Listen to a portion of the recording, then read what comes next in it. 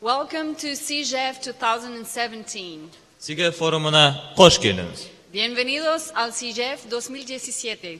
Добро пожаловать на форум SIGEF 2017. Bienvenue au SIGEF 2017. Herzlich willkommen zu SIGEF Forum. Bem-vindos ao SIGEF 2017. We live in challenging times. It's a crucial moment when we humans need to stand for the good. Мы живем в трудные времена. Это решающий момент, когда мы, люди, должны стоять на благо. Innovation for social purposes, ethics and transparency are the keys to building a better world for the next generations. But we can't do it alone. We need to join forces, voices, hearts. Инновации в социальных сетях, этика и прозрачность являются ключом к созданию лучшего мира для следующих поколений. Но мы не можем сделать это в одиночку. Нам нужно объединить силы, голоса, сердца. Today, we are connecting for good, and we are proud to do it here, in Astana, during the EXPO 2017, a most important event in Central Asia. Horyou, the social network for social good, is happy to host the 4th edition of Social Innovation and Global Ethics Forum at a turning point in our history with all the challenges that it carries. Сегодня мы соединимся навсегда. Мы гордимся, что мы делаем это здесь, в Астане, столице Республики Казахстан, во время проведения международной выставки EXPO2017, важнейшее событие в Центральной Азии и важнейшее событие во всем мире. Horyou, социальная сеть социального блага, с радостью примет 4-е заседание форума социальных инноваций и глобальной этики на проблемном этапе нашей истории, со всеми вытекающими из этого проблемами. As we are speaking now, we are globally connected with 180 countries and live streaming to a network of more than 250,000 people. Как вы знаете, мы глобально связаны со 180 странами и транслируем сеть более 250 тысяч человек. This forum is an agora for change makers from all over the planet to celebrate the diversity of cultures, knowledge, and inspirations. But SIGEF also celebrates unity. We are all here for a common goal, to shape better times to come. Этот форум предназначен для всех стран с нашей планеты, чтобы отметить разнообразие культур, знаний и вдохновения. Но SIGEF также отмечает единство. Мы все здесь для достижения общей цели – сделать наш мир лучше. Last year, SIGEF took place in Marrakesh, Morocco, during the United Nations Conference of the Parties for Climate Change, COP22.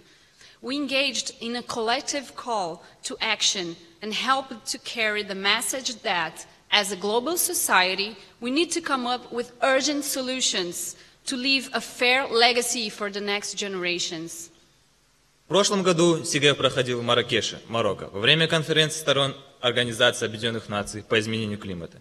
Мы участвовали в коллективном призыве к действию и помогли донести сообщение о том, что в качестве глобального общества нам необходимо придумать неотложные решения, оставить справедливое наследие для следующего поколения.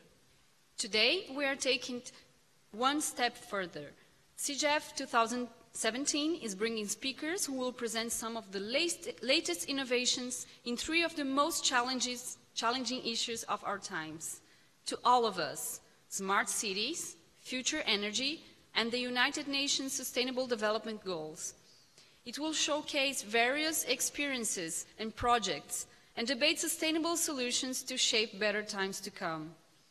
Сегодня мы сделаем еще один шаг вперед. SIGEF 2017 предоставляет докладчикам, которые представят некоторые из последних нововведений в 3 из самых сложных вопросов нашего времени для всех нас.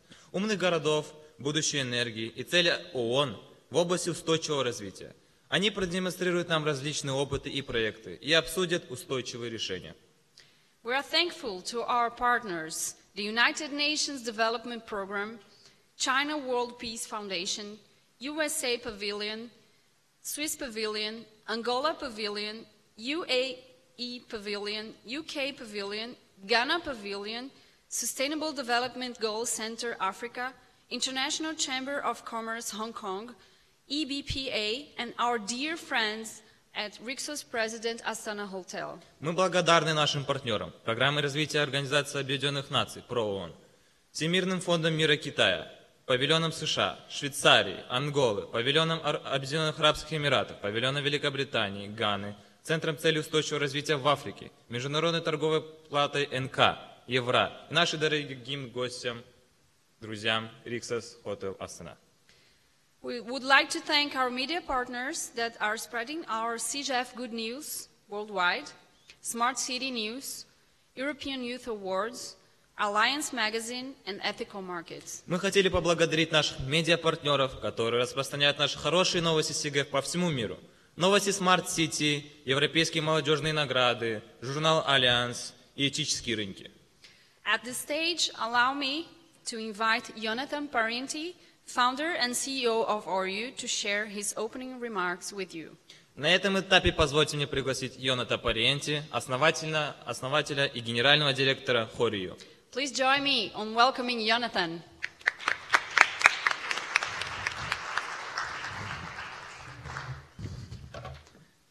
Thank you very much. Thank you.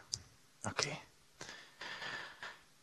Well, dear friends, thank you very much for being here. The beauty of today is we are in Central Asia. Last year, we were in Marrakesh during the United Nations Conference for the Climate. And today, the specificity of that gathering is not only we have, like more than 50 nationalities represented, among that conference for the full day, but as well, we are connected in 180 countries in live stream. So for some of the people listening, to the conference now, it's very early in the morning. So all of you, like bienvenidos to SIGEF 2017. Now, why are we doing that conference every year? When we decided to launch Horyou and to create a new way to connect one to the other, to build up inspiration, to build up, like the awareness on solutions that can, like bring more sustainability, more balance and harmony in people's life, we wanted, like to know one thing. It's the people that matter. And those people have the solutions. They are from their local grounds, with their traditions, with their culture, with their diversities. And from that, they can, find the best way to address the challenges that we are facing. So Horyou, in its social network, it's to enable to connect those people one to the other so they can share the solutions of tomorrow. But at the same time, we cannot stay only, being, like in the virtual world. So technology has to serve that connectivity. But it's not enough. What is important as well is us to meet real life in persons. When we are meeting in persons, it's no longer just words on an email. It's no longer like just a Skype or a distance connections. It's about sharing energy, sharing empathy, being able, like to speak one to the other, but in the best way to want to discover the other and to build true relationships, one for the other. So SIGEF 2017 in Astana, Kazakhstan, is, like for us, a way to express our support for the subject that has been decided for the Expo, future energy. We are living in a world where consumption is at all levels, knocking at the doors of everyone. We are consuming, from the morning to the end of the day. But what matters is what is our responsibility and how can we make that consumption into a marketing society, marketing-driven society, more sustainable. And to find those solutions, we need to meet one to the other, to understand that what we have in overconsumption in one way is not necessarily, like available in some other part of the world. That for some other part of the world, some needs can have, the benefit from the technology that has been developed in some other countries. So when we build up synergies, when we build up, like understanding and learning one from the other, then we can find more harmonious solutions. So during those three, like plenary sessions we're going to have, we're going to learn about smart cities. How can cities connect one to the other, facilitate a more sustainable way? As well as we're going to learn about the United Nations Sustainable Development Goals. How can it serve as an opportunity for the future to build up a more harmonious world? And finally, we will speak about future energy. How can we, at this moment, we can make the decisions and choices that will impact people in the future and future generation, so we can still live on Earth in a way which is, like decent for everyone. So, ladies and gentlemen, Your Excellencies, it's a great pleasure to say, and with all of you, like SIGEF is open now, and yes, for shaping again better times to come.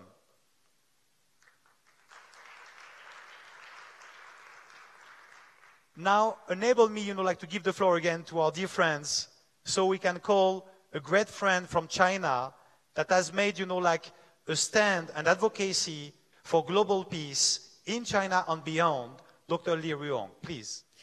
Please welcome Dr. Li Ruihong, Chairman of China World Peace Foundation, founder of Peace Garden, and Director General of Beijing International Peace Culture Foundation.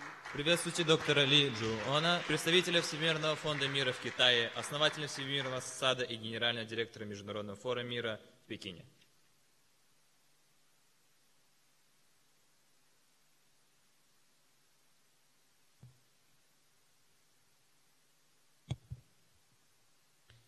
尊敬的大会主办方，尊敬的外交使节们，尊敬的各位朋友们，感谢大会主办机构，十分荣幸能参加这次大会，也十分高兴能与各位朋友们交流。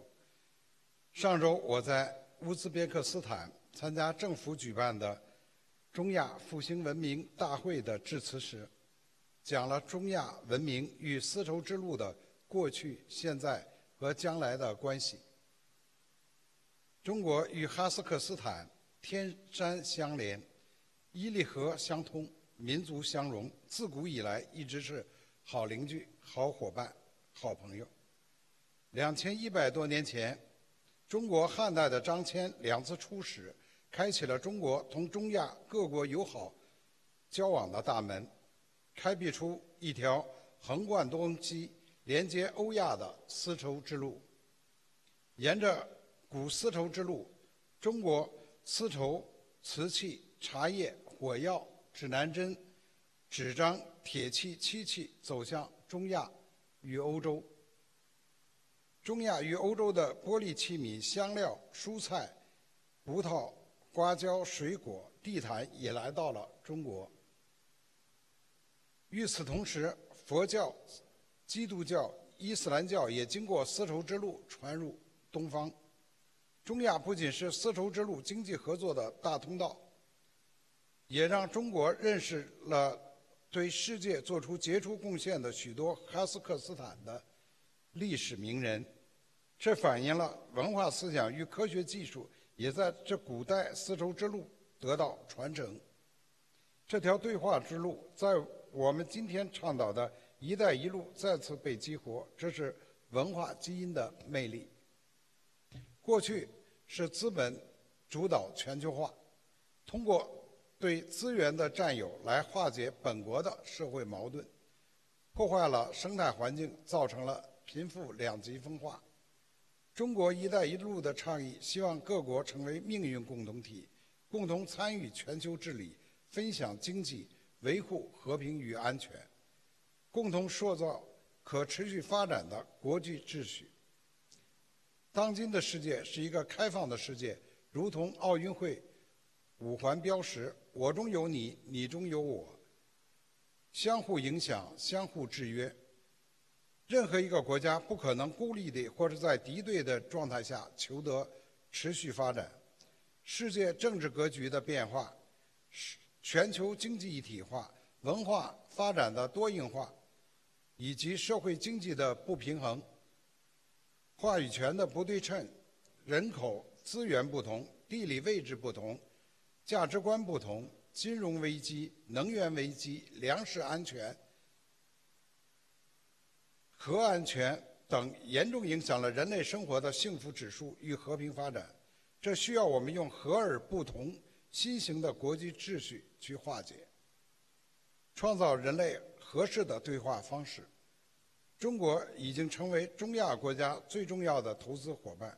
中国与哈萨克斯坦和中亚国家在科技、能源、农业基础设施方面互补性强，只要资源配置合理、伦理相通，符合民生愿望，将文化底蕴与智慧城市结合，在国际合作中，区域优势会进入到快车道。“一带一路”开辟了世界最长的经济走廊，它的核心是民心相通，需要爱心与利益的平衡。有了感情，就有了行动。我们知道，中亚是多民族、多文化并存的地区，具有很强的文化包容性。希望各国青年们和中亚青年一代更多了解历史，更多的认知对方，在更多的多边合作中分享发展成果。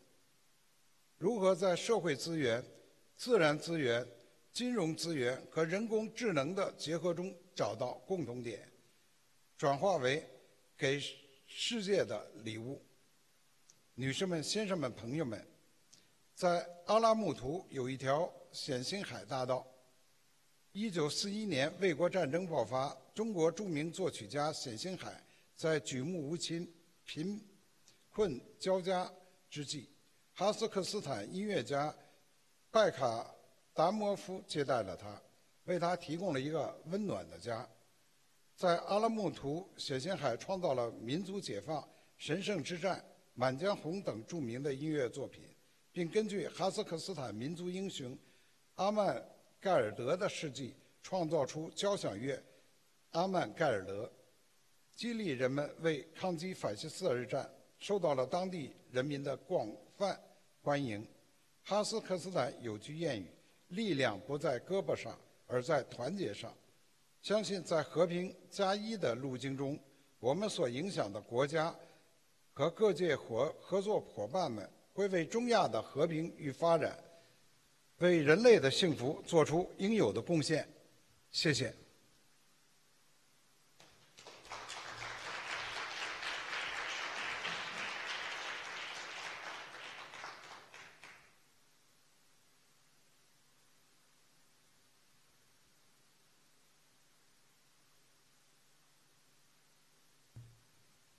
Thank you, Dr. Lee.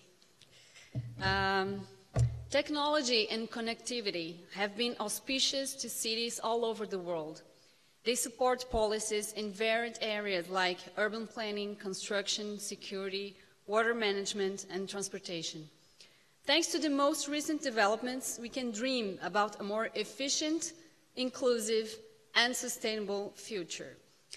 We would like to welcome our keynote speaker, Nicholas Yu, Co-President of Global Cities Business Alliance, former UN Habitat Advisor.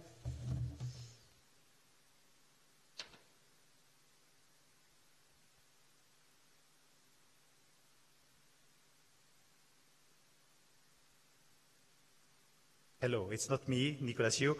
We are connecting with Nicolas. He is in Kenya right now at the moment. So we will just ask, for 5 minutes, pause, and then we would, start with Nicolas or with the panel. Thank you very much.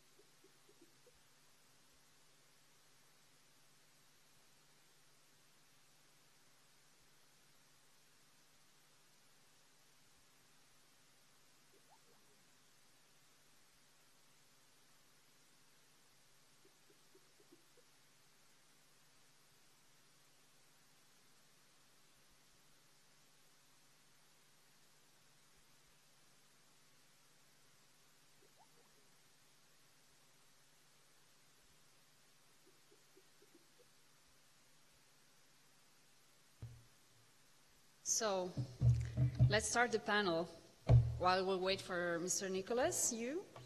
I would like to invite Mr. Andrew Snow White, Executive Director of USA Pavilion, Astana Expo 2017.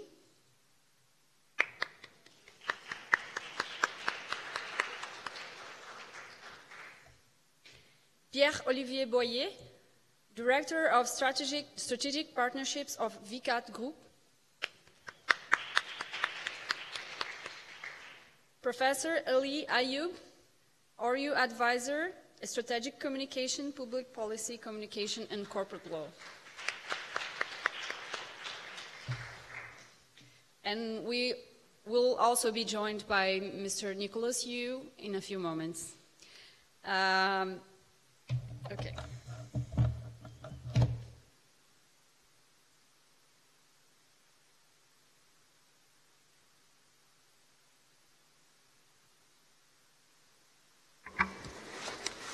So we would like to invite our, yeah, please, just come closer, yeah.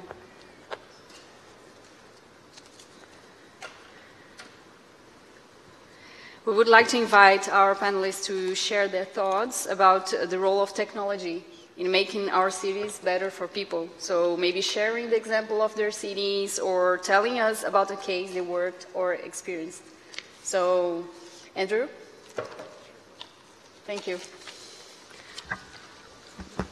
All right. Well, thank you all for having me here today. I think cities and urbanization and smart cities are a key to a positive future around the world. The number that always sticks out in my head when we talk about smart cities, you know, the estimates in the next 35 years are that we're going to have 2 billion people moving from rural areas into urban areas.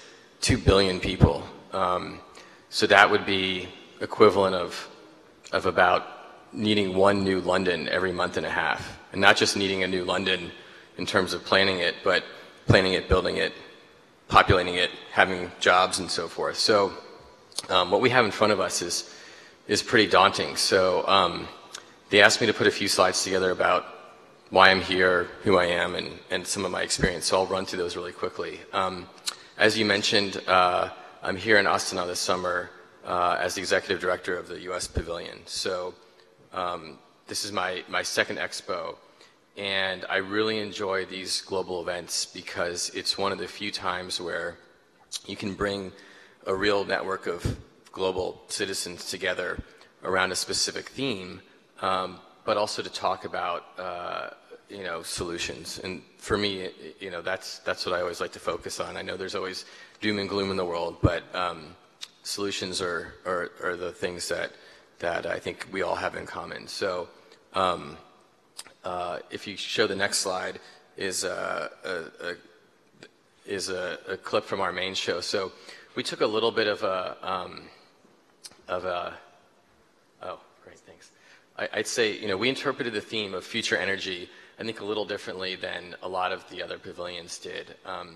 For us, we knew that the audience that was going to be here was going to be very much a family audience, not super technical, and we focus a lot on the energy of people. I think that's something that, as Americans, we feel is kind of a core part of our DNA, is this kind of spirit of innovation and hope and partnership. So this is a shot from our main show, which has really been well received with our guests. All right, let me see if I can get this the right way.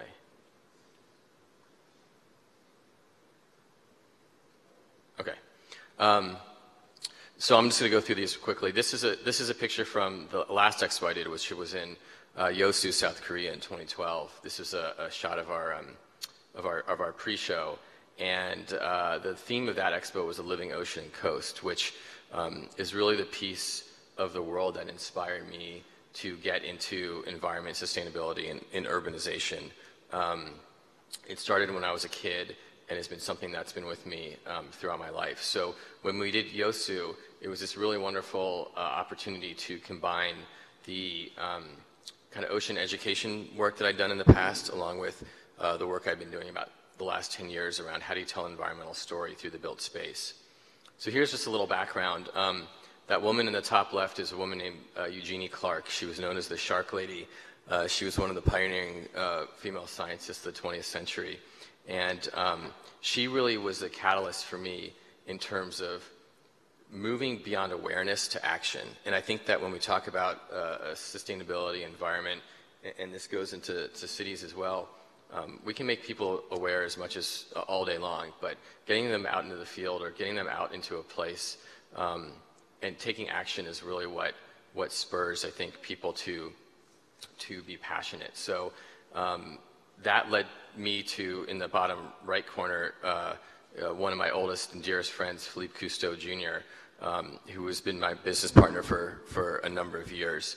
So that was a big part of my ocean piece of all of this. And I mention all of this because I think it's important, especially when I talk to young people, about finding what your passion is. And when I talk about urbanization and when I talk about cities, for me, it goes back to the oceans because, the environment does pretty well on its own. Sustainability, though, is about people, and it's about how people interact with the world. So that passion for me has gotten me to, that's a shot of me taking a picture with great white shark and a picture I took in Papua New Guinea. It's allowed me this opportunity to kind of see the world, but that informs how I look at cities. So before I joined the USA Pavilion Project, for a number of years I worked for a real estate development company called Gale International out of New York City. And Gale International is the master developer of Songdo International Business District in South Korea, which I think arguably is probably the furthest along of the new smart cities. I can give all sorts of examples about this. I'll just talk about it quickly now. But in 2001, the government of Korea and the city of Incheon were looking for an international development partner to help build a new city, with the idea being that it would be a catalyst of, one, bringing in foreign direct investment, but two, also helping to maintain and retain kind of the brain trust within Korea that at a certain time had been, going to university, studying, and then leaving. So this is what it looked like in 2001. Land reclamation was underway. This is about 25 minutes from Incheon International Airport. This is what it looked like in 2014. It's even more built up now. So it's a really amazing example of a city that, if it's planned correctly and you have the right mix of public sector and private sector partners, you can accomplish something pretty magnificent. So just for a little background on the city, and again, as we go through this discussion, I'm more than happy to give some more feedback on it. But the International Business District is about 1,500 acres within a larger 15,000 acre development. When it's all said and done, there'll be hundreds of thousands of people living there. Even within our footprint now, there's almost 50,000 residents and another 100,000 in the larger area. It's when it's finished, it's going to be about 100 million square feet, which is 10 million plus square meters. About 2/3 of it have already been completed. It's not only one of the most connected cities on the planet, it's also arguably the greenest city on the planet. It's got about 25 million square feet of LEED certified space. That includes the first green convention center in Asia, the first green school, green golf course, clubhouse. So it was planned in a manner that was focused on how do you activate a space in a very short period of time. So again, it's very smart. There's all sorts of ICT connected throughout the city. This is part of the hub that the city uses to look at things like traffic safety, monitoring health, crime, and so forth. So there's that piece on the citywide infrastructure. There's all sorts of smart technologies in terms of energy, transportation, and also within the residences themselves. There's a whole network that we worked on with Cisco. This is really Cisco's first smart city project.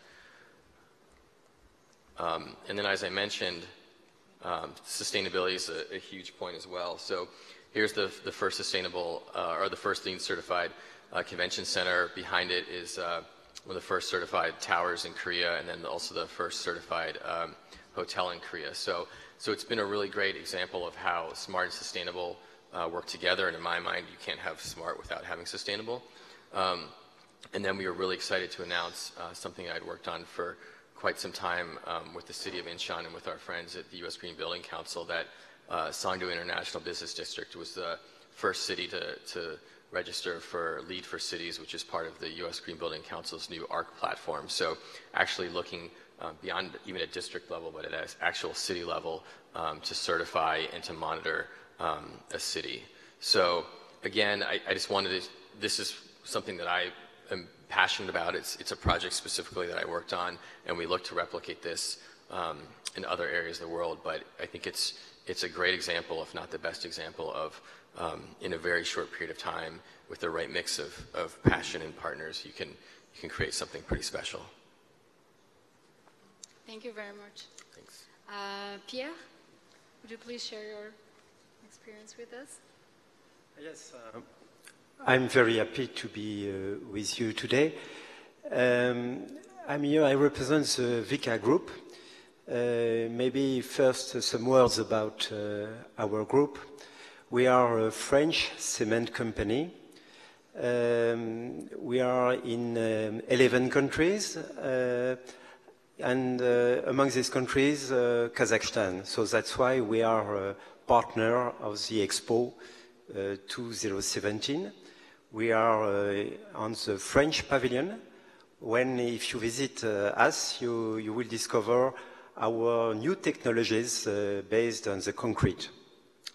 VICA Group has a nice history because Louis Vicat was a French scientist and engineer, and he discovered the artificial cement in 1817.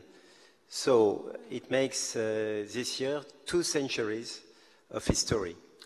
But Louis Vicat was only a scientist, and it was his son, Joseph, who founded our company.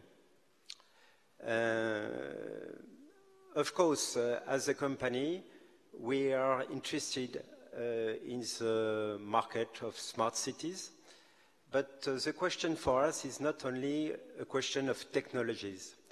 I think the first thing is to share the problems of the cities of the future. And these problems, to know them, to understand them, we have to organize some events like today to share what are the problems and what kind of solutions we can find to solve them. So that's why I'm very happy to be with you today. Maybe some example of new technologies, because I know as a cement industry we are a member of the old economy, but you will see we are making a lot of progress in new technologies. And for example, if you visit the French pavilion, the first example is smart concrete. And what is a smart concrete? In this concrete, we pour chips, so after the concrete can communicate. And I think it's very important for the future, because a building, a smart building, is a building which is able to communicate. And of course, it's also a solution for transportation, because we know that new vehicles without driver, when they need to, they can move only with these data given by the smart concrete. This is the first example. The second example is, I'm sorry about my terrible French accent, but the second example is solar concrete. In this concrete, we put photovoltaic cells, and after, all the envelope of the building can produce energy. And I think it's, so the performance of that kind of technology is not so good as traditional solar panel. But I think it's not bad because all the envelope of the building is producing energy. The third example I would like to give you is green walls. We know with the climate change, the cities of the future have to be green. And in these green walls, we use the concrete to put vegetation on these walls. It's like in the nature. In the nature, we know that minerals support vegetation. And the cities of the future, concrete, will support vegetation. And of course, that kind of technology is not so easy because you have to manage the supply of water. And that means we need to use data for that. The third example I would like to give you is our translucent concrete. With this concrete, the light can go through. It's not glass, it's concrete, but it's interesting because it's a structural concrete. It can be used in the construction. And if you visit the French pavilion, you will be astonished by that kind of technology. So with this example, I want to tell you we have solutions for the smart cities. But I think the first thing is to have that kind of solution. And of course, all that kind of solutions are made with low carbon cement. We know that the cement is has a print, carbon print, an important carbon print. But in the future, the new cement will be low carbon. Thank you. Thank you. So we are now connected with Mr. Nicolas Yu. You'll see him at the screen. Good morning. Good morning. Thank you, Nicolas Yu, for joining our panel about smart cities. I would like to start inviting you to share your thoughts about the role of technology in making our cities better for people. Thank you very much, and my apologies for joining you late. For some reason, my Skype decided to upgrade itself this morning without my permission. I think this is part of the challenge that we have with technology. I believe that technology can play a very, very significant role in greening our lifestyles and greening our cities. There is no doubt about it. And I think that technology, especially innovation being brought about by technology, will accelerate in the coming decade, much quicker than we can even imagine today. But just a word of caution, 2 words of caution. First of all, let me give you one example. We have currently a few cities in Europe today that are importing garbage. And the reason they are importing garbage is because they chose a technology some 10, 15 years ago that was based on burning garbage, not only to dispose of the garbage, but to generate district heating. So all of these cities are, of course, in the Northern Hemisphere. What has happened in the interim period of 10, 15 years is that policies have become very effective in these cities to encourage people to recycle, reuse, and reduce the amount of garbage they are generating. And this is particularly the case with 2 very advanced cities, Stockholm and Vienna. who today do not generate enough of their own waste to produce the heat that they require to heat their buildings in their city. So both these cities today are importing their garbage. So what do I wish to imply by that is that what we have to be very careful going forward is that the evolution of technology and the evolution of society is such that it is becoming increasingly unpredictable. And my word of caution is do not lock yourself in to a solution that will require 20, 30, or 40 years in order to amortize itself. This could be a trap. Also, do not think that technology can resolve everything. There are certain issues that have to be sorted out in parallel to the application of new technologies, especially digital technologies. And I will come back to that later, but basically we have to know why exactly are we using the technology and for what purpose. Is it just to be fashionable, to have a digital building, for example, or even a digital neighborhood? I would argue that today, if we digitize a building with the existing technology, you would most probably be building in obsolescence into that building the day that technology changes.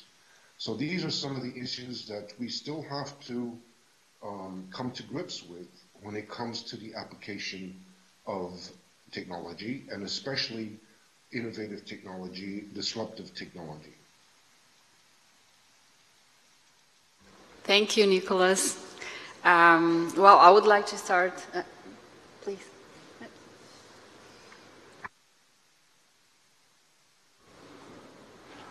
Okay, sorry. If you allow me, I would like to start with two questions, quick questions, and then we'll share questions. The first one is addressed to Mr. Andrew Snowhite.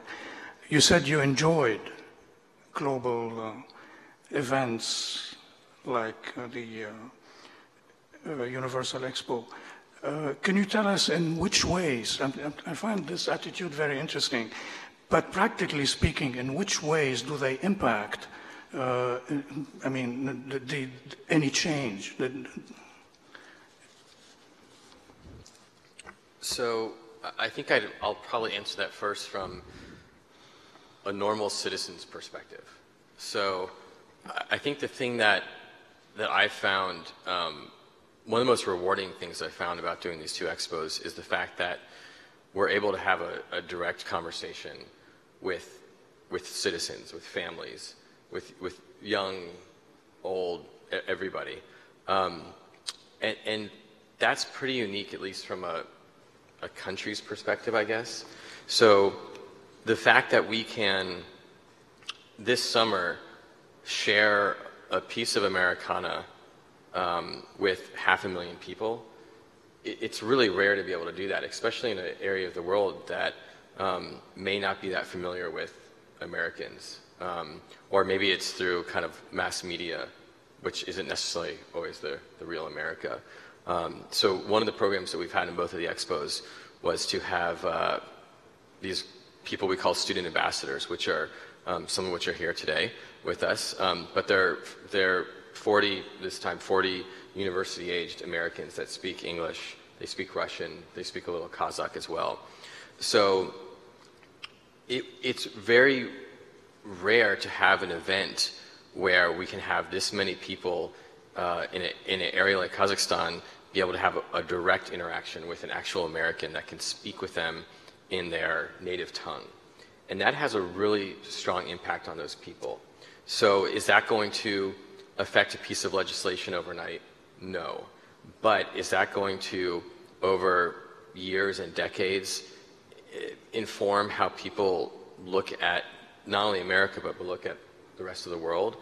Absolutely. And I think that that's one of the things that really excites me. So whether it's the US pavilion or the French pavilion or any pavilion, people have the opportunity to expand their global view. to actually meet people. I think that's what somebody mentioned earlier. You know, it's always nice to consume things through some sort of media, but there's nothing like getting out there and actually touching something or talking to somebody. So from my perspective, that's a piece that's exciting to me, because in our digital world, there's very few opportunities to have this much reach to such a global audience and global content.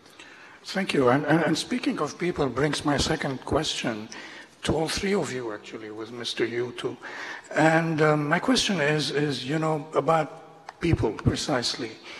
And practically speaking, you know, the second half of the 20th century was building cities around businesses. How to make a city more, you know, avenue to businesses and to make it easier for corporations, etc. So we forgot the human part and the part of the living, not just humans. So in which ways, my question is, you know, referring to what Mr. Yu was saying about the fashionable side of technology, what are we talking about? I'm thinking about Paris, for example, who's giving back Paris to citizens. And in a way, it's antagonistic with the previous policy, which would turn around, you know, businesses and corporations and make it easier to make money and etc. So what does it mean to give back cities to people, and how do smart cities to the living? I don't just mean humans. You know, in which ways does it bring life back to, you know, to countries and cities?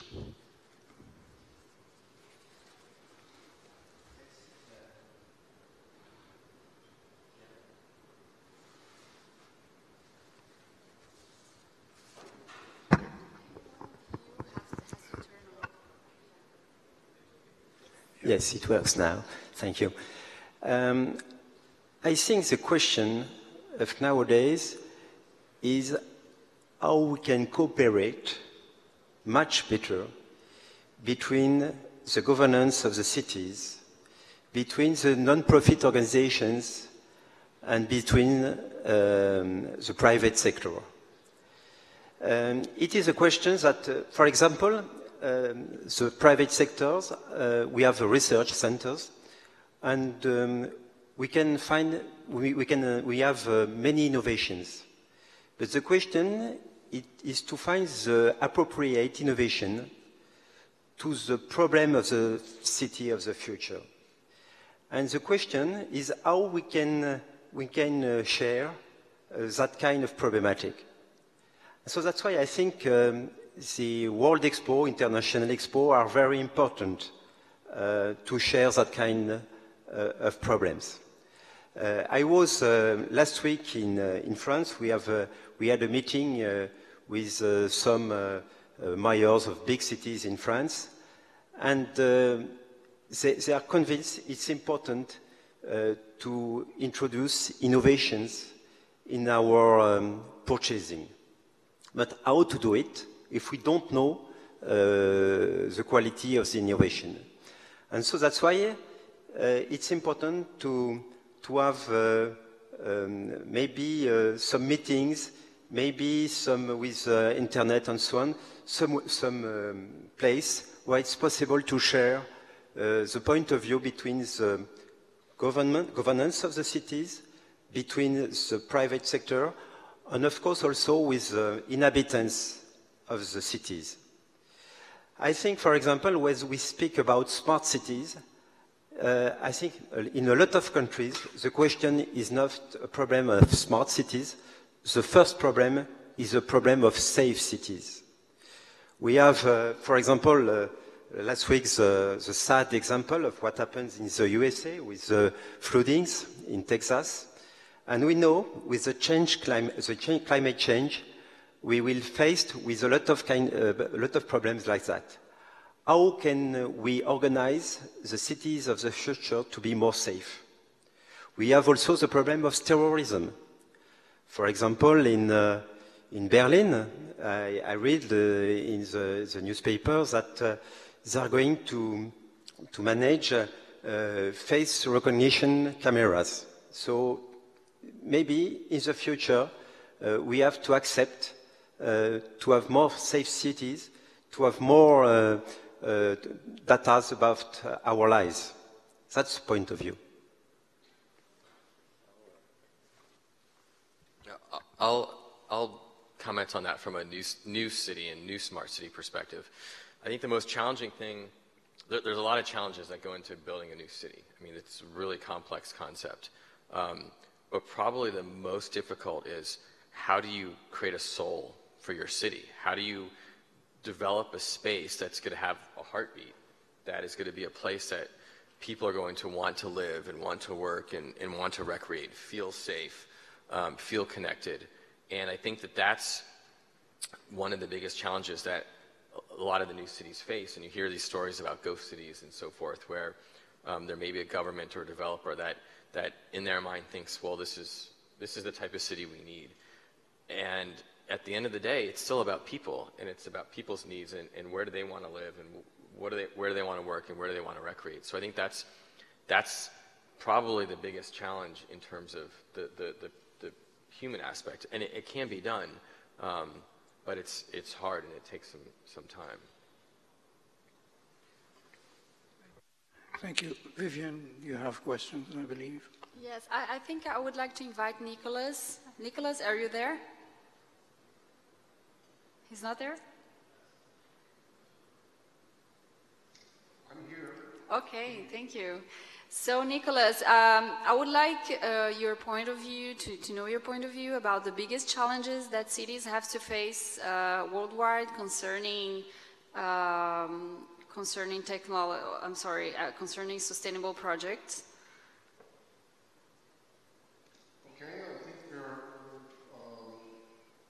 there's several challenges. The first challenge, I believe, is how do we actually redefine sustainability? Until now, most of the approaches that we have used have been sectoral. So we see a lot of new technologies, applications that are trying to invest to transport energy, water, etc. But we still haven't reached the point of a system. I think this is a very good challenge.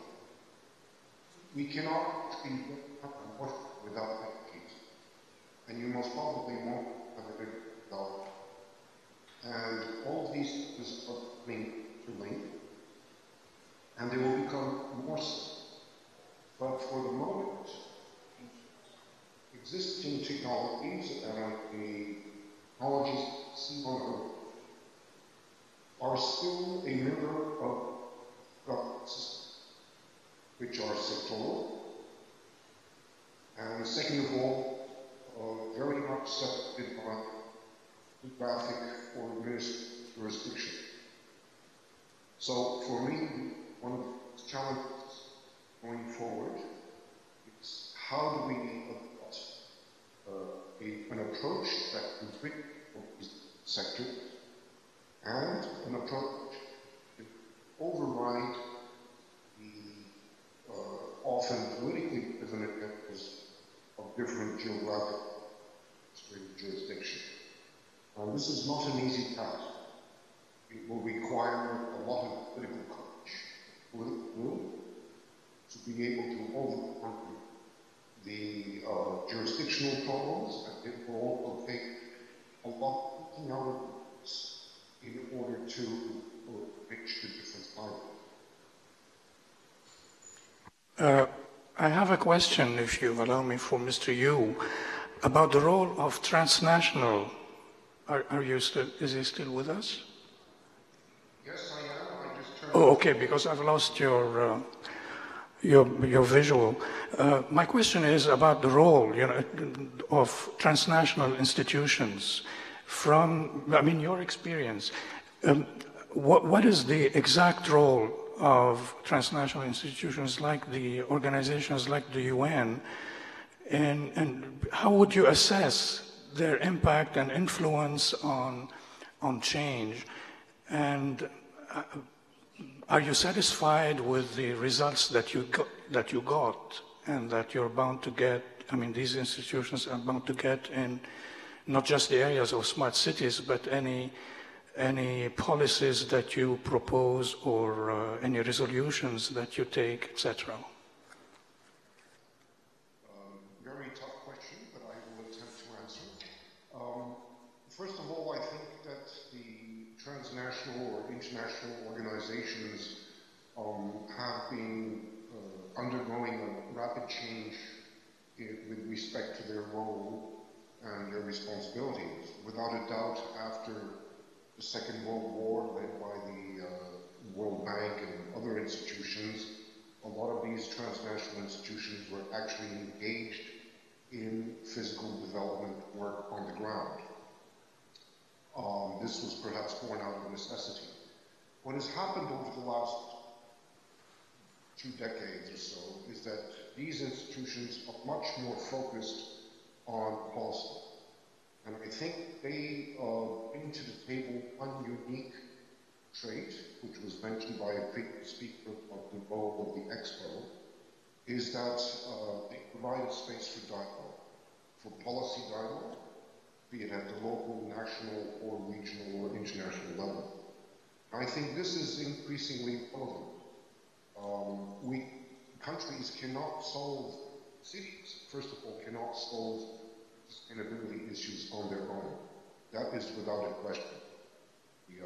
The water knows no boundaries, energy knows no boundaries, pollution knows no boundaries.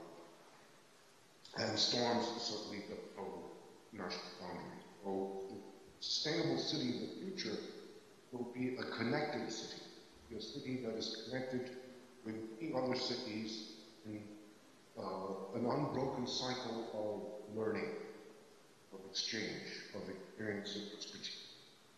How is that going to fit with nation states that oftentimes are certainly occupied or cooperation and collaboration?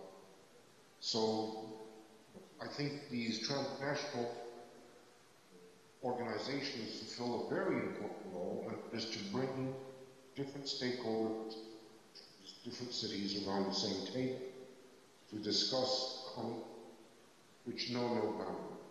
So I think in the future we will have to multiply even more these in order to have almost quasi-permanent dialogue between stakeholders and between countries.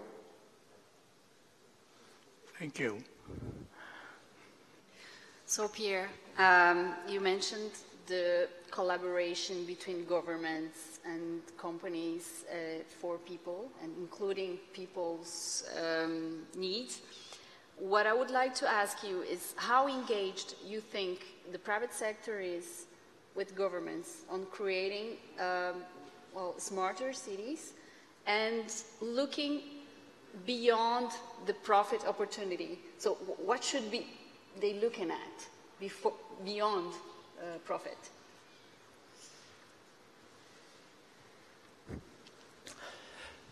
I think the problem for the smart cities, if you have the point of view of the citizen, the question is we have to organize the city to give all the services to the citizens in 15 minutes. So, because we have to decrease the time of transportation, that's very important. We have to give all the solutions for food, everything. And at the same time, at the government level, we have to plan the city maybe for 50 years, how the city will be in 50 years. So we have to manage the two level of time. And I think in France, for example, we have a lot of clusters. And these clusters gathered private sector, schools, universities, and government people also. So this is, I think this is a good way to improve the way of conception of the cities of the future. And the second thing, I think, is we have not only one way to build the smart cities. It depends on the history of each city, and all the problems are different. If, example, you are in the south of France, in Marseille, for example, or if you are in Paris. So we have to think with cultural heritage of the cities to think the smart city of the future. And of course, we are not going to organize the city, for example, in China, in Africa, or in Europe. It's not the same ways. The climate is different, and we also have to take that kind of problem in our mind when we think the city of the future. But I think the very important thing now, of course, very often we speak about the 2 degrees, 3 degrees more temperature of the climate. But I think now is to organize the city with a higher temperature. And that means we have to think different. We have to, you can't live in a city like Paris like you live in the cities in Africa because the climate is different. But Paris has to change because the city is organized for that kind of climate, temperate, and it's a future, the temperature will be higher. How can we organize this transformation? That is the question. Andrew, I would like to invite you to showcase some of the innovative initiatives that you're exhibiting on the USA Pavilion. Well, first I want to follow up because I think you made a really important point, which is what is a smart city? You know, smart city is going to be very different depending on where in the world you are and whether you're talking about a city that's been around for 1,000 years or 300 years or a city you're planning that day.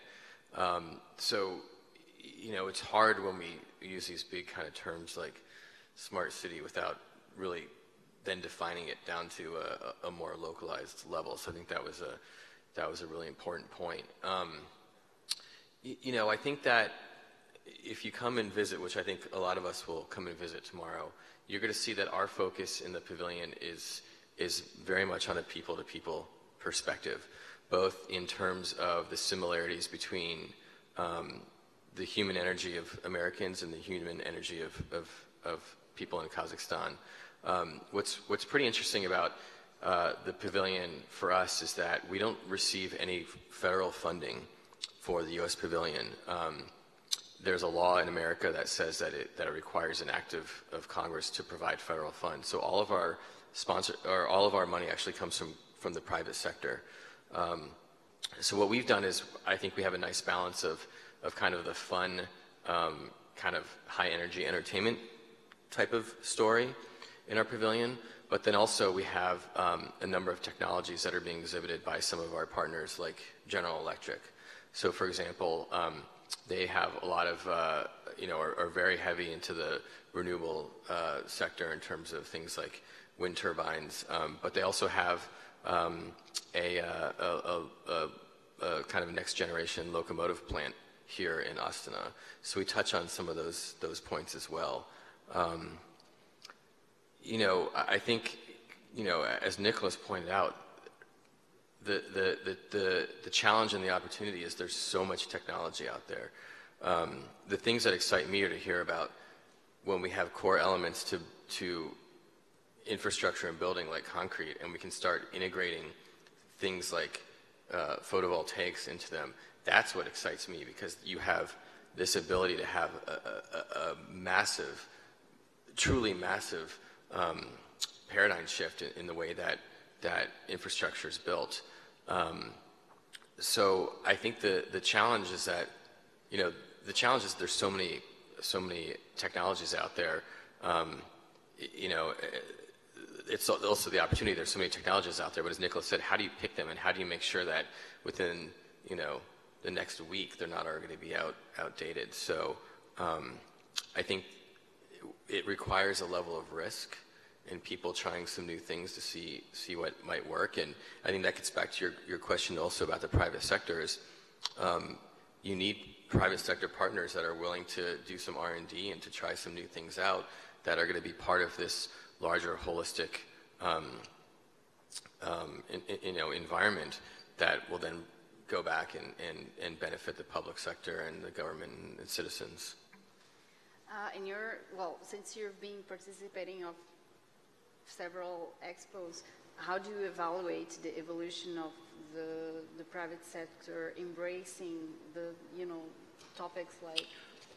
Yeah, what I found is that it's relatively localized in terms of, so just speaking from the U.S. pavilion's perspective, and Pierre might be able to speak from the French perspective, but for us, when we go out to the private sector to support one of these types of projects, you have to go to the corporations that are most active in whatever that location might be. So for both the OSU Expo and for here, Chevron was one of our largest sponsors. So they have their largest project in the world here is a Tengiz oil field out in the west. And in Yosu, they had a very large refinery. So that also presents an interesting, balance depending on the types of stories that we want to tell as well. But they've been extremely supportive of, for America, it's really critical that what we've seen is that from a bilateral relationship perspective, talking about actual country-to-country relationships, it's really important that America's there. If America's there, then it benefits the private sector. And then obviously there's the whole public diplomacy piece as well. So we have sponsors like, GE and Chevron are our two largest. We also have sponsors like Citibank who, in America is doing all sorts of amazing things. I mean, they have a whole smart city initiative in America, but here they're also one of, if not the only foreign banks and are doing a lot of the banking for the multinationals. So it's an iterative process. The next expo's in Dubai, and that's going to be a much heavier lift because as those who are not familiar, this is a 3-month expo. The next World Expo is in Dubai, which is 6 months long, and you have to, for at least a country the size of America, you have to physically build a building. So you're talking about a really significant amount of money. But it's all about what's the narrative of that specific location and who are the companies that are going to be willing to step up to, not only fulfill their goals, but to fulfill the U.S. government's goals and the goals of the bilateral relationship. My questions go by twos. My first question is about construction. We're 7.5 billion people on this planet now, and in 15 years from now we'll be like 9 billion. Where do we get all that cement from? Are there any other ways of construction that we can think about or think of? What's going to happen? How do you see the future of construction, not just in terms of smart cities, but in practical, what are we going to be building with? Stone is not something that is, it's a perishable thing, isn't it? I know the needs will be huge because we know, you said 9 billion people. And it means most of these people will live in cities. Of course, the planet has enough stones, enough materials to build housing. But the question, in the future, we have to think how to reuse the materials we used in the past to build cities. And we call that kind of practice circular economy. And I think it's a very, for the future, it can be very interesting. But for example, if I take In France, we are working of that point of view. We know we need aggregates, a lot of aggregates. The question is how to use old aggregates, old concrete, to make new concrete. And now with the new technologies, it's possible. But it doesn't go enough fast as we need. For example, I will give you some example. In Lyon, we know if we only want to use reuse materials for the needs of new construction, it means we have to destroy 1/3 of the city each year. It's impossible. So we need to use natural materials. But I'm confident of our capacity to have the best reuse of the materials. Thank you. My second question is about the private sector specifically. And, you know, it's about finding room for optimism. Because looking at what's happening now, you know, I find there are serious concerns about the responsibility of governments, especially the US government, when you see that they're withdrawing from the Paris Agreement. So, but the room for optimism is that the private sector is not following this, is not following suit. There's an opposition between what the new government wants, or there seems to be, and what the private sector is doing. They're opposing this evolution and they're strongly supporting the Paris Agreement. So how do you see the future of the pressure that the private sector and, you know, the citizens, the civil society can have on the risk of going backwards or diversions and, you know, the serious concerns that we might have about this? So I'm putting on my personal hat for this one. I think getting back to one of the comments earlier about the private sector in cities and the private sector only being driven by profit, I think at the end of the day, we kind of all have to acknowledge that private sector is typically driven by profit. But what I'm optimistic about is that the private sector is starting to see that they can make money by doing the right thing. And I think that some of the policies, especially in America right now, are,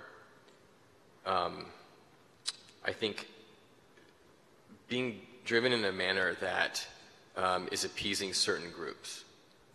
However, I think that the private sector is seeing a much greater opportunity in the short and long term for new technologies, which in a lot of cases are the clean, renewable, efficient technologies. And I think that that is going to end up, I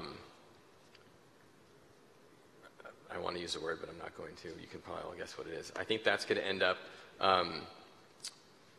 taking a step above what the political climate's doing, what the policies are doing, and implementing these things on their own. I mean, even in the States, we have certain states that are saying, all right, you know, the federal government might be going in one direction, but we're going to enact our own policies on a local level. But you know, in America, like it or not, you know, the almighty dollar typically drives a lot of decisions. And even if the government policy is going one way, but if the profit's in another direction, and the way I think we're seeing it is that from a large scale where jobs and long-term growth goes is in this efficient manner, that's where it's going to go. So I think that's a bit of a long-winded answer, but I was trying to be somewhat diplomatic while wearing a few hats here. I think it's also important to remember that many cities are standing for the Paris Agreement in America. So it's of course, there is the federal government, but cities themselves, they are standing for the agreement and, you know, supporting. Yeah, and I think, I mean, you mentioned the tragic floods that have happened in Houston. You know, I think there's going to be some soul searching that's going to go on in America, and what's really scary is there's another very large hurricane that's going to hit the States in the next few days. Hopefully that can change course, but right now it looks like it's going to go somewhere in Florida or into the Gulf of Mexico, which could be pretty catastrophic if it came back to Houston. But Houston's going to be a pretty interesting case study because, in the spirit of that part of America, regulation was not always something that was put on the top of the priority list. And I think this is a really good example, unfortunately, of when you don't have certain levels of regulation and you don't have certain types of planning, as we see these larger and more intense weather events and natural disasters occurring, they're going to have a more significant impact than they may have had in the past. So, I'm hopeful that this will, again, be a lesson that both governments learn, that the municipalities will learn in America, but also that the private sector will see how they have to plan in the future. Because at the end of the day, it's not just a question of profit, it's a question of risk management. And I think that the risk managers in these corporations are also realizing that, they've got to be realistic about the changing world that we live in. Actually, I have a question for Mr. Yu. Is he still with us? Mr. Yu? Is Mr. Yu still with us? Yes, you're here. Okay. This is not exactly specifically about smart cities, but about habitat. And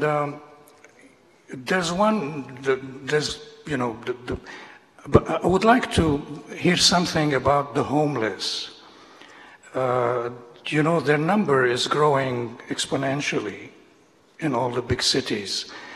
Do you have any view on, about any idea of how this is going to be evolved and which direction this is going to evolve? And is there any policy, whether transnational or governmental, that is going to take into account the growing number of homeless people and, how is it to be handled, this crucial issue? Okay, thank you very much. I would just like to broaden the concept a little bit.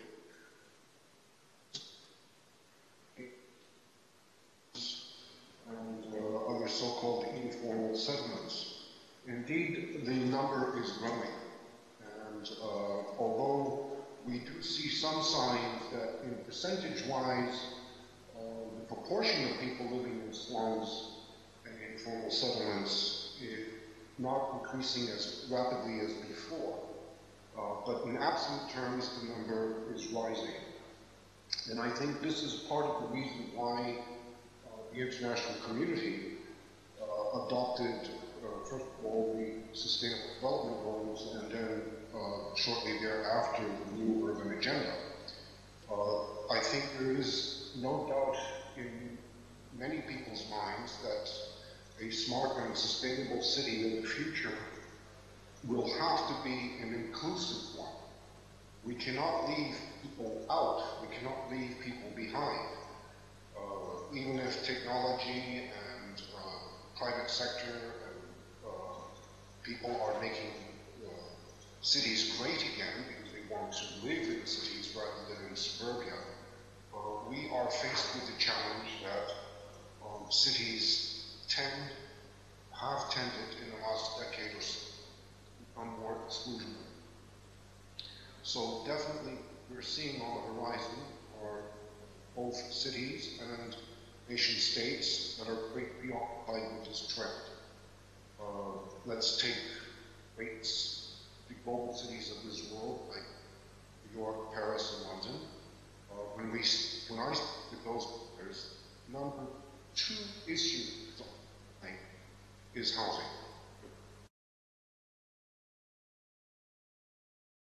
Basically, what we're facing is a crunch between a city that people who are flocking to cities, people who want to live in cities, people who want to work and trade in cities, but at the same time, put a lot of pressure on the housing market, and it is this pressure leaving people behind.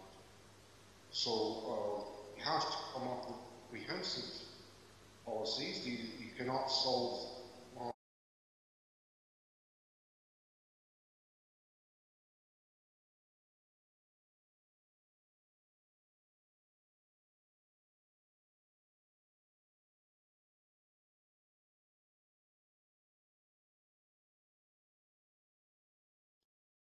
agenda have absolutely right in stressing that we must leave no one behind. Thank you. I think it's, I would like to broaden the question a little bit because when we talk about homelessness, we talk about vulnerable people. And one of the most vulnerable population, they are in coastal regions. So you can also add some comments before or after. But I would like to know what is your point of view about how smart cities technologies can help people living in coastal regions, like vulnerable populations living in coastal regions.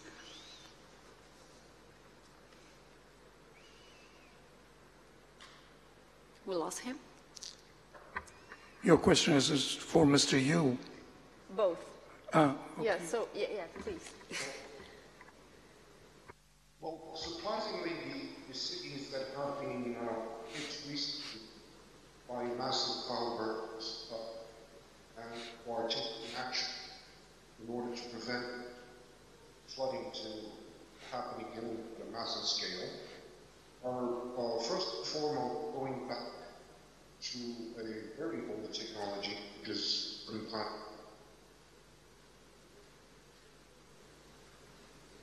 Disasters like Houston have happened is because being totally different in the way we have allowed communities to occupy land.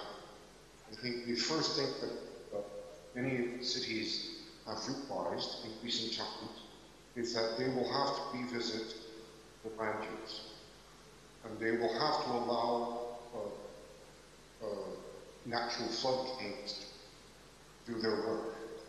But at the same time, we're beginning to see some very interesting initiatives on the urban planning, urban design. I would take the case of the city of Copenhagen. Many of you may recall that Copenhagen also witnessed a very severe flooding years ago, which led them to completely rethink how they could prevent it from happening again. And what's happening in Copenhagen is that they are, for example, redefining what public space is. So almost every single park, every single park, every single playground, basketball court, tennis court, redesigned as a protector of water retention area. Even parking, public parking and municipal parking structures are being redesigned to retain and to release that water over much longer period of time as to not exacerbate flooding. This has become extremely exciting because we are seeing at the same time that we are seeing technologies that will allow you to predict perhaps what is going to happen, and technologies that will you cope with disaster once it happens. We are beginning to see a combination of or a re-emergence of good urban planning, good urban design, that perhaps the lack of which was at the origin of the problem. So Copenhagen is one example, but we're seeing this also happen with New York after Storm Sandy, and how they are redefining how they're going to use the waterfront. And all of this is, I find, very exciting because it is bringing together a qualitative aspect together with a technological. So how do we make use of the technology, but also how do we make it intelligently? We create multi-purpose spaces that are capable of coping with climate. Thank you. Andrew? Yeah, I mean, I think as Nicholas was noting, it's, you know, you have to start from a land planning perspective, and you have to, you know, use science. The developers and the municipalities have got to use the data that's now available. You know, there's really wonderful simulation tools that you can use and start to determine, you know, what your, you know, if everything stays as it is, and you kind of have the certain number of storms or floods or whatever every 50, 100 so years, you can plan for that. But you also now can start simulating, okay, what if there's 2-degree change? What if there's a 4-degree change? What if there's a 6-degree change? You know, how are those things going to affect a place? So I think there's that science piece, which has got to drive both policy as well as the private sector decisions. I think we have to get back to some of the natural processes too. You know, the ecosystem science. You know, in places like New Orleans with Katrina, there was a lot of unnatural things done to the environment. You know, that's an area of the world that, for millennia, did pretty well on its own. Was able to absorb the storms because of the plants and wetlands and so forth. And we have to acknowledge when we destroy those things, then it's going to have a massive effect on how we deal with storms. So I think it's both depending on where the coast is, you have to look at both sea level rise, but also, you know, rain and water coming from a downflow. Going back to your question too, in regard to the coastal cities, and I think this is just something in general, and I can't, it's hard for me to not talk about this whenever I talk about cities and urbanization, is the focus on young people and especially girls. And I think that's a level of equality and empowerment so that there is an opportunity for people to be a productive member of society. And I think that is something that relates to safety, as we talked about earlier. It's something that relates to opportunity, and as Nicholas was talking about as well, you know, equality within the cities themselves, and getting everybody an actual chance. And I think we're seeing that people are flocking towards these coastal areas. And when you talk about, you know, all of these things, homelessness, everything, I think, you know, young people and especially girls are a key piece of the puzzle, even when we talk about smart cities. So I think that's, from an education and everything else perspective, it's something I always kind of like to throw in there. I'm curious, why girls? Can you? I mean, why girls? I think, you know, the studies show that if girls are not given an opportunity to learn, if, you know, when they get to a certain point of their life, there's certain cultures where they're no longer able to go to school, or there's certain times of the month that they're not allowed to attend school, and it's also sometimes can be unsafe, as we talked about too, trying to get to school and so forth. So by taking a huge portion of society out of the mix, so to say, in terms of an opportunity to be a truly productive member, it has negative, if not catastrophic, effects. So I think that's, you know, for me, sustainability, smart cities, it's always about people. And if you don't have the people engaged in living up to their potential, it's hard for that city to maximize itself as well. Yes, one final question on my part. This question for Mr. Boyer. We've talked about private sector and governments and people in general. But if we look at civil society and the active and activist sides of civil society, they're suspicious, you know, how to bring back. My question is about bringing back trust between corporations and civil society. You've been talking about your company, your corporation, and your views and vision of a world that is inclusive and cities that are sustainable, etc. The civil society is skeptical about both capacity and will of corporations to go in that direction. What's your answer? How would you build or reinstate trust? The question of the trust is a very good question. We know in the world that when we have a new project, immediately you have people against, especially in France. And I think the solution, we have to communicate much better about what we want to do before we do it. And we have to train people. We have to invest in the education of the people.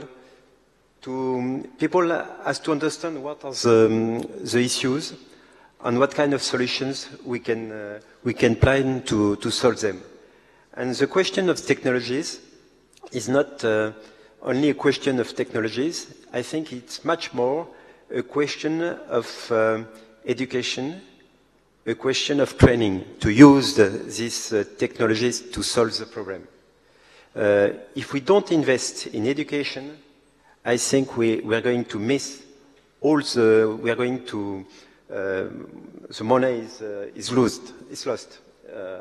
Education for me is very important.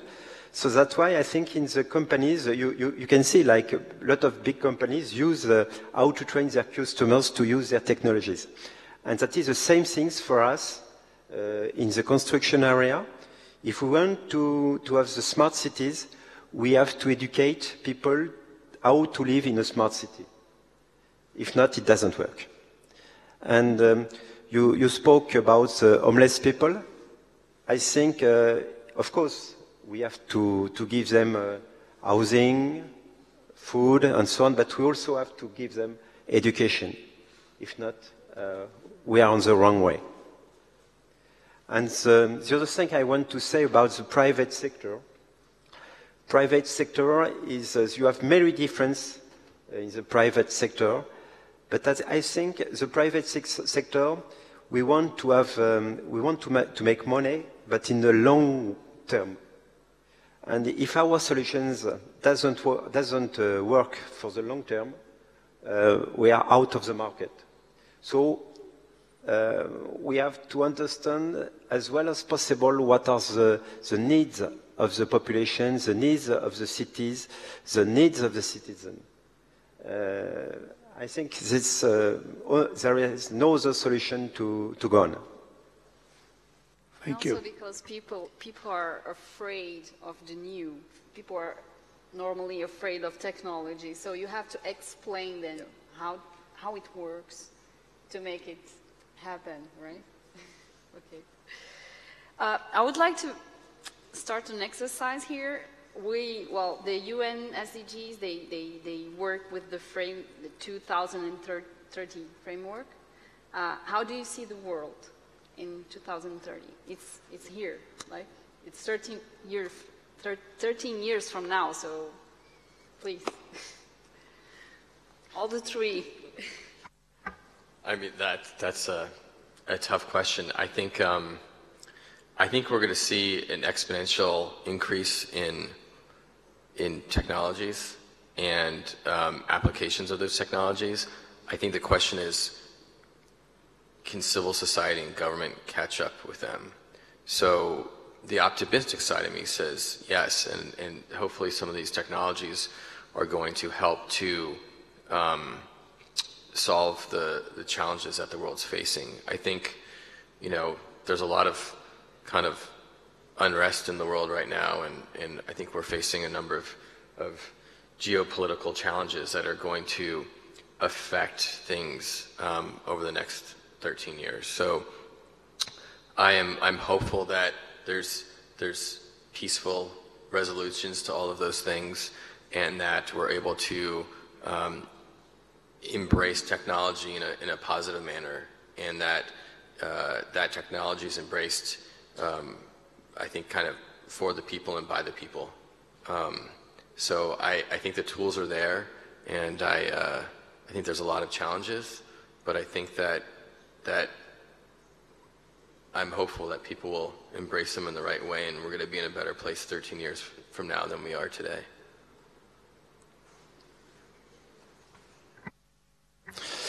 I'm optimistic for the future. I think in the future the power will be more in the cities than in the states. Because we see that, for example, for the economic growth, the growth nowadays is in the city, it's not in the country. And the second thing, of course, the planet will be different with the climate change, but I think we'll succeed to adapt our way of life to this change.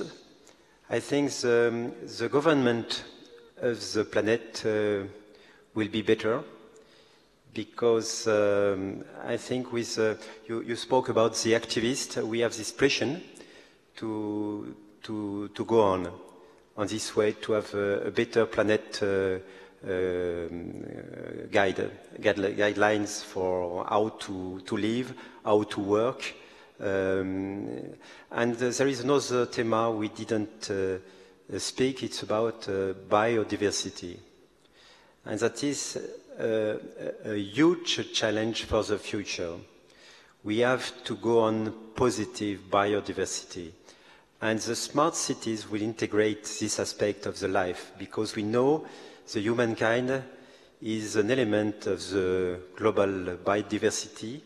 And I think we will have progress in this matter. Nicholas. Yeah, Nicholas Horyou? Yes? Can you share your thoughts about how do you see the future, the near future? I must also share a reasonable amount of optimism with my co-panelists. I think part of the optimism is rooted in the fact that the international community has recognized the importance of urbanization finally. After 3 major UN conferences, finally last year it began to realize that even though cities may only occupy 2 or 3% of our land, they may only harbor, for the moment, only slightly above 50% of the world's population. The cities do generate somewhere between 70 and 80% of all emissions, be that greenhouse gas emissions and other forms of waste.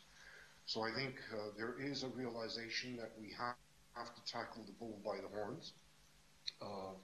I would like to hope that in the next very short period of time, in the next year or so, with momentum building up on how we're going to implement the Sustainable Development Goals in the new urban agenda, that we will give the right amount of power to cities in order to tackle these challenges. Because these issues, 60 or 70% of the global challenges and the global goals that we have set for ourselves, that all nation states have agreed to, or perhaps one, is that we have to tackle these at the local level. There is no one-size-fit-all solution. This is what's really exciting, is that if we are serious about tackling climate change, if we're serious about tackling what Jonathan just mentioned, preserving and even restoring our biodiversity, these solutions will have to be local, they will have to be unique, they will demand a tremendous amount of innovation and creativity. So this is perhaps to join our private sector friend, I would like to say that going green, going sustainable for our cities could, if we have the right mix of policies, partnerships, and governance models, really give true meaning to the word or the concept of the green economy. Because then that's when technologies, people, and governance systems can mesh and really come up with really innovative and original solutions, disruptive in the positive way. I would like to know your point of view, particularly about developing countries. How do you see the evolution of smart cities projects in developing countries? Well, I would like to just mention that let's not underestimate the smart applications that are coming out of developing countries. First of all, I would like to just remind everybody that the first mobile phone financial transaction system in the world was invented in Kenya. It's called M-Pesa. It had one incredible impact, was that until M-Pesa was established in Kenya, about 40% of the population was excluded from banking. Basically, because if you don't have a minimum amount of capital, or if you don't have a fixed job, if you're living in a slum without a fixed address or a recognized address, you cannot open up a bank account anywhere in the world. So M-Pesa empowered 40% of the people in Kenya who could not access financial institutions, did not have a safe place to put their savings, or could not borrow against those savings. That was a major breakthrough.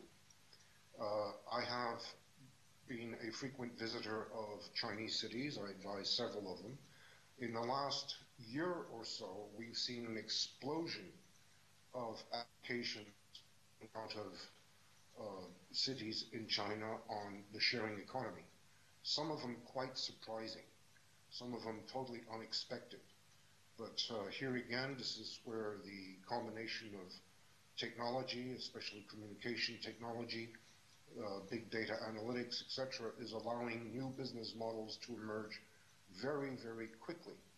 And I think so for in developing countries, we have a case where we could actually leapfrog several generations of technological applications. It's already evident with the mobile phone. Mobile phone penetration in developing countries is very high, and allowed several countries to skip completely the wire technology, and I think this will continue in the future. We recently had a webinar on how technologies and applications are making a real impact in the developing world, and I think there again we are seeing some very positive developments. Thank you. I'm done. Since we didn't have the keynote speakers at the beginning, I would like to invite Nicholas Yu to wrap up and to make some final comments. So take your time. Please share with us what you prepared to talk to us. You mean to share with you what the conclusions of my keynote was supposed to be?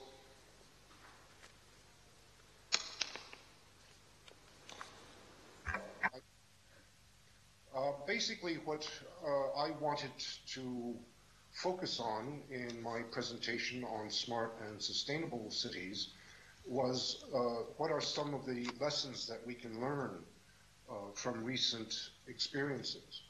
We talk about big data, we talk about technology, we talk about new business models, and we talk about new forms of partnerships, be that PPP, and new forms of governance.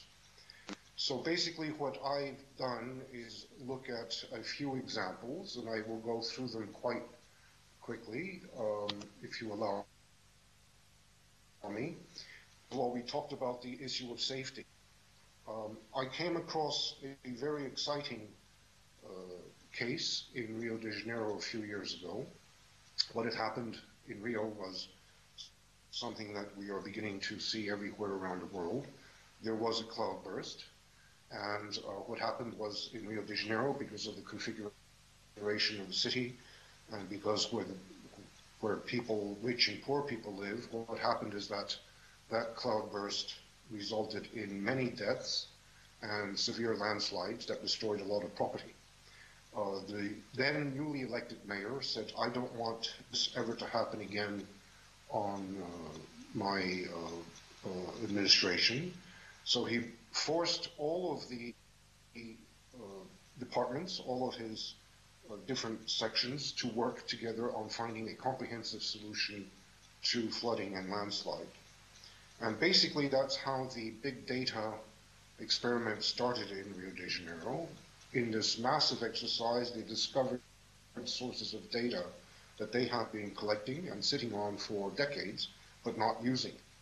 And a very, very simple proposition with soil analytics and maps of where people were living allowed them to come up with the first early warning system of cloudbursts and potential landslides. And indeed, 1 year later, when the rains came back again, there were no deaths. So here we have a perfect example of how data analytics, when it is well focused, when we know why we're collecting the data and for what reason, can effectively improve safety. And since then, that basic system has grown and is now being applied, of course, to ensure more efficient transport, energy, water, etc. Another example which I found fascinating is the example of Bristol. And here I visited Bristol several times over the past decade, and I was quite amazed at its transformation. Its transformation has been very, very rapid. I still remember Bristol 20, 25 years ago with a city with many no-go zones, a dangerous city to walk around after dark. And basically, the mayor of Bristol, Mayor Ferguson, decided to come up with a smart and green Bristol. And one of the outstanding features of his approach to the smart city was to empower people, to educate people, as was mentioned previously by one of the panelists, so that they could play a critical role in deciding which technologies they were going to, would like to see applied to their city and for what purpose. So basically what Mayor Ferguson did was undertake a massive civic education exercise, educating people on, first of all, defining for themselves what a smart city is and should be for them, and then what a green city is and should be for them, and how can they make better use of technology to reach that goal. New business models. As I mentioned, in Chinese cities today, if anybody's been to any Chinese city recently, they would have witnessed what we call a bug infestation. What they mean by bugs is, of course, bicycles. And what we have seen is an explosion of bike sharing that, unlike the models that we have prevalent in much of Europe and other countries, is completely based on a different business model. It is profit-making, even though it's, we're not exactly sure how it makes a profit, but it is, because none of these bikes are being subsidized, or none of these bike-sharing systems are being subsidized by the municipal or the public sector.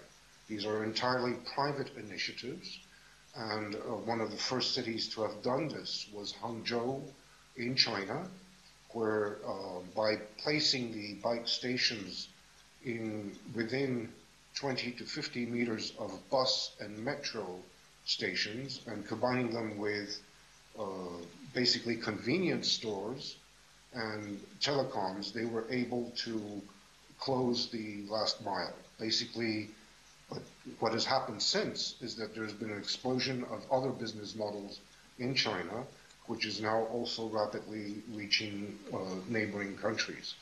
So here again, an example of how an initiative can be led by the private sector, for-profit sector, and can transform people's lives. One other example I came across, which I think is extremely relevant. We spoke about education, but I think another real aspect of the smart and sustainable city of the future will be a healthy city. And as many of you know, I live 6 months a year in Kenya, and one of the biggest problems we have in Kenya is the chain in the healthcare system. So we have low qualified sanitation workers at the local level, and then progressively as you get to the clinics and the hospitals, you have better equipment, better supplies, and better human resources. This has resulted in a lot of misdiagnosis of symptoms. So people come in, they complain of headaches or this ache or that ache or fever, and inevitably the medical officer at the very local level always prescribes two things, either aspirin or an anti-malarial pill. And this misdiagnosis has been really detrimental, not only to health, but also to productivity. Years living in Kenya with staff that were working for me or with me, and they would systematically be misdiagnosed until we were able to bring them to better medical care. Now with the Internet of Things and with information communication technology, we're beginning to see how this can be solved by connecting those remote and very local health units and health centers with the bigger hospitals, so that when the medical officer does make a diagnosis, they can check with their peers in the larger centers to see if that diagnosis is relevant or not, and therefore prescribe perhaps a better treatment. Last but not least, I think coming to the discussion that we had about the private sector, let me take the example of Gwangju and the carbon bank in Korea. What happened here was Gwangju, a very progressive city, decided that it wanted to tackle the climate change challenge, and it wanted to engage its citizens in lowering the carbon footprint of the city. It tried very hard for a number of years, and one of the biggest difficulties it encountered was that the utility firms were not talking to each other. So the breakthrough solution in the case of Gwangju came with a private bank, with the Gwangju Bank, which acted as an honest broker between the three utilities, water, energy, and gas, and they were able to gain the trust of the three utility companies and to basically do the data analytics and to come up with a carbon point system whereby each resident that consumes these three utilities, each citizen, can see on their monthly bill what saving electricity does to the carbon footprint, what saving water does to the carbon footprint, what saving gas does to the carbon footprint, and they in return get points which are translated into discounts on their future utility bills. This, I am happy to share with you, last year became nationwide with the federal government stepping in and the ministry stepping in. Until then it was basically financed, the carbon point system was financed out of CSR from the private bank. Now it's being financed at the national level. So again, an example of a local, very local solution going to scale, becoming nationwide. And my hope is, of course, that this model will be able to impact also other cities and other utility companies around the world on how they can join forces to help realize both a global goal and to make that global goal meaningful to consumers when they see the impact on their monthly bill. In conclusion, what I would like to say is that I'm just looking back in time. When we talked about smart cities around 2005, I came up with this composite definition. This is bringing together several definitions and making one composite definition. Basically in 2005, I would say that a smart city was defined as a city that uses information communication technology to enhance its livability, workability, and sustainability. 10 years later, 2015, again looking at the literature, I came up with the following composite definition of what a smart city is. And by 2015, smart and sustainable cities are connected communities, activities, services, systems, and people to improve quality of life and preserve the planet's resources. So basically what we see here, if we just do a simple grammatical analysis, is that the smart city has, in a relatively short space of time, a decade, shifted its focus from ICT to people and communities. So what are the lessons that we can learn from this and from the examples that I gave and many others? I think that the future smart and sustainable city is, as was mentioned in the panel, is a city that puts people first. It also puts public sector back in a driving seat. I think this is very important. Companies can come up with solutions. They already have many of the solutions that we need to make our cities smarter, greener, and more sustainable. But how those solutions are going to be used, how are they going to be applied and implemented effectively on the ground, is still very much a public sector decision. And if we're going to have smart cities, we need smart people in government. So we need to make government jobs and employment of choice again.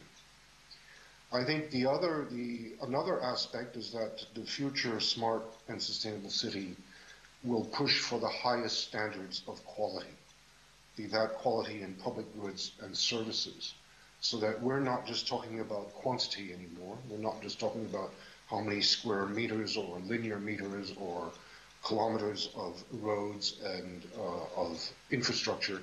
We will be talking about how effective that infrastructure is in helping us avoid things like flooding, disasters, and to enhance safety and security for the citizens.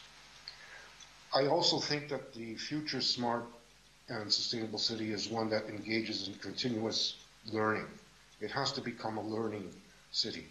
One of the things I've noticed in my experience working with cities around the world is that cities do not know what they don't know. You can send your people to conferences, to events.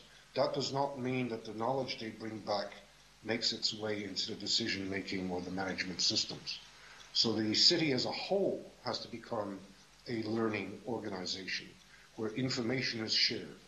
Right? And I think this is very, very important because the information will need to be shared in real time. And this is, again, where technology can come into play. We cannot no longer wait for quarterly or end-of-year reports on impact analysis to shape our policies and our strategies. We need information in real time. And for that to work, we need to use data strategically. I'm sorry to say that in too many cases I've seen big data analytics has taken on a life of its own, and we're collecting data for God knows what reason, and we're crunching that data for God knows what reason. I think the smart and sustainable city is one that first defines what are the problems that we want to solve, and then goes and collects and analyzes the data accordingly. And then last but not least, I think a smart and sustainable city is one that engages people at all levels, in all walks of life. And I would like to conclude it is a city that recognizes leadership at all levels, be that at the household level, be that at the school level, be that at the community or at the city government level. Thank you very much.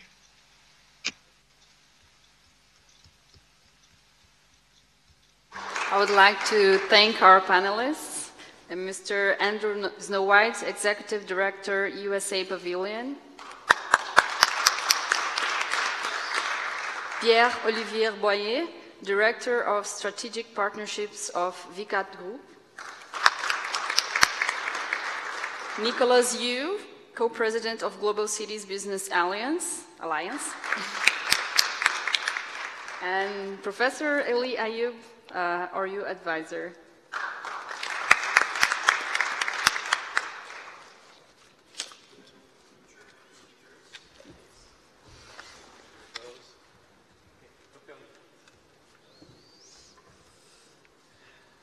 So, Nicolas.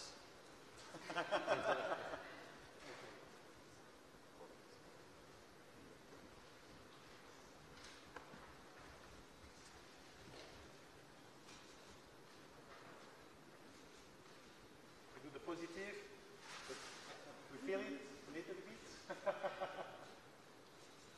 Okay, we ask now all the other speakers to come on stage. Other speakers and ambassadors, please.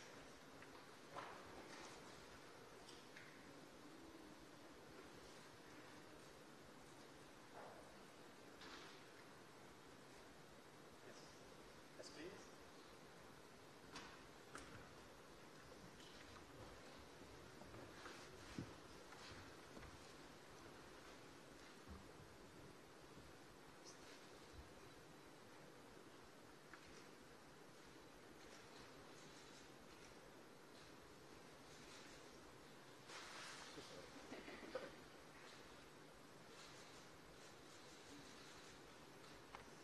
Now we can ask all the people, representing that came with speakers to come on stage as well.